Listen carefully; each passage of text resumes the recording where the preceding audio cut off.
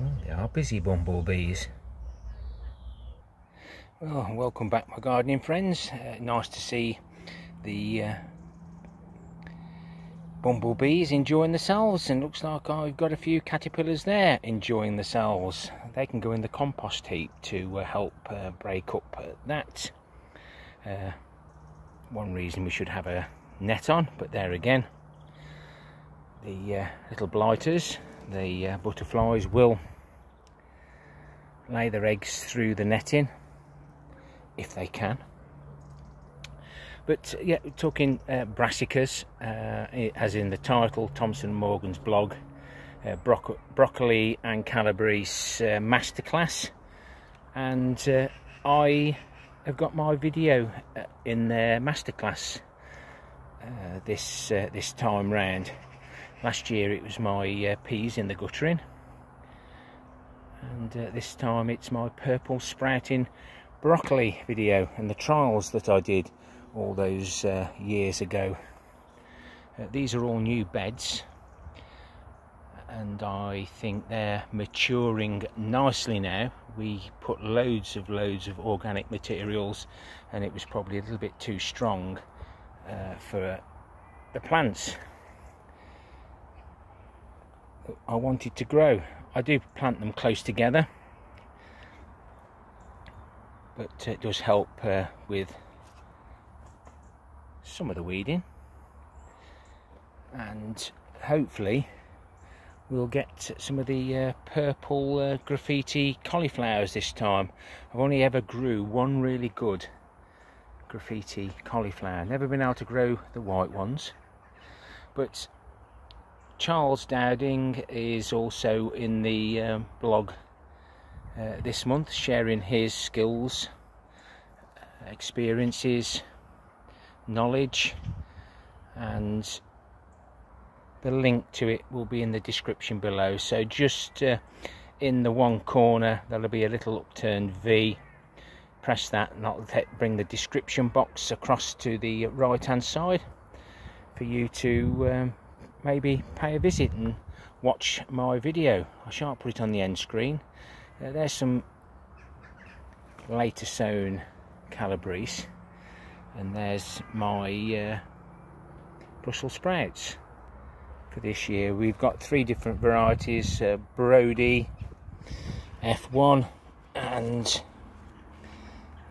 I think there's a Red Bull, and then the Crispus F1, my personal favourite. And I must get these either staked up or something around these to stop them flopping over. But it's surprising what you can learn from others. That's why I share my experiences, and then any ideas I get off anybody else, I put my own spin on them.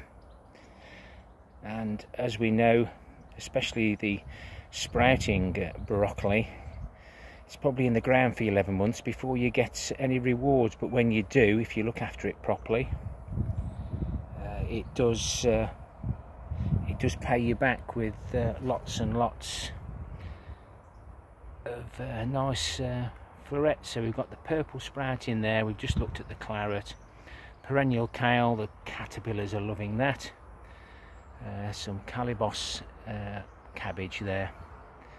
So overall, considering we haven't got a net on, they're doing quite well, but they will need netting. This net here is just to stop the pigeons flying in,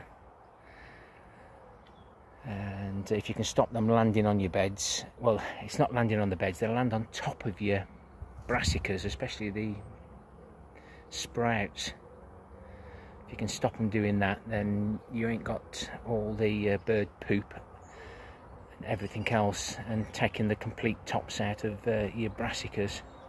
This is mainly in the winter, so hopefully I'll get time to get the other net on that off, another net like that onto there, and onto this one, and that might help stop them falling over. I'm sure they're having a race to see who can eat the leaf, most of the leaf, and then the other one drops off. This damage on the leaves The actual brassicas are now growing out of it, and I believe it was aphids. I think they've done their business, reproduced and disappeared, leaving the marks, but it certainly hasn't stopped it from producing some nice heads there. Chuffed to bits with them. I'll grow that many, thinking I might get one or two, but very, very pleased with those. Another weed. But having raised beds, I don't have to bend down far to take a few out, and normally I'm on top of the weeds, but this year they've really gone out of hand. I've been hoeing, but the trouble is we've been getting rain. Ideally you need to hoe the weeds when it's get a couple of 3 days dry weather. But there shouldn't be many weeds in there. They've got nowhere to grow. But yes, very, very happy with all my brassicas this time. And if you want to see my video, then pop down to the Thompson and Morgan blog, the Masterclass, and get a few tips from all the great bloggers that are there this time round on their broccoli and Calabrese Masterclass. Happy gardening to you all. Till next time, my friends. Ta-ra for now.